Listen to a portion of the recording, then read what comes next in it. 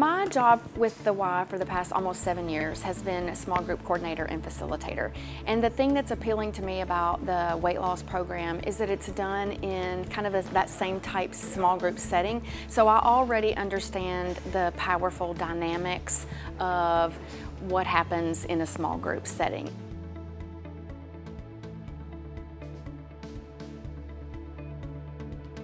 Most of us, it's just kind of who we are as humans. We tend to kind of isolate ourselves and listen to our inner critic, and we also a lot of times think, I'm the only one.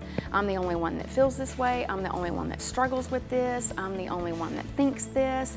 And in the dynamic of a small group, there is the whole idea that, oh my gosh, I am not alone. I'm not the only one that feels this, thinks this, says this, struggles with this. And so that's actually encouraging and healing and empowering for other group members to realize that they're not alone. They also learn from each other maybe little tools and tips and ideas that help someone else that they might have not thought of otherwise, that then they can implement in their own life. If they want to lose 5 pounds or if they want to lose 100 pounds. It's open to anybody, whatever their healthier goals are.